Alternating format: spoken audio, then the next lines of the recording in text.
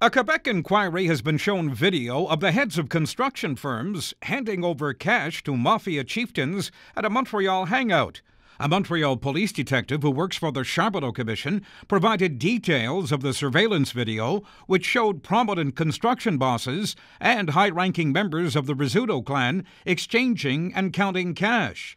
Some of the video shows the late Niccolo Rizzuto Sr., the one-time don of the country's most powerful crime family, stuffing cash into his socks.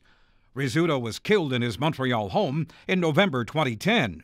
The videos were shot during Operation Colisée.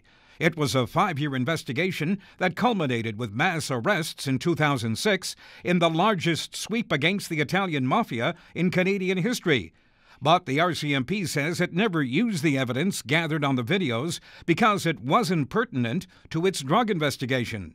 The Mounties fought in court unsuccessfully to keep from sharing the evidence with the Commission. The Quebec inquiry is looking into criminal corruption in the construction industry and its ties to organized crime and political parties. Peter Ray, The Canadian Press, Montreal.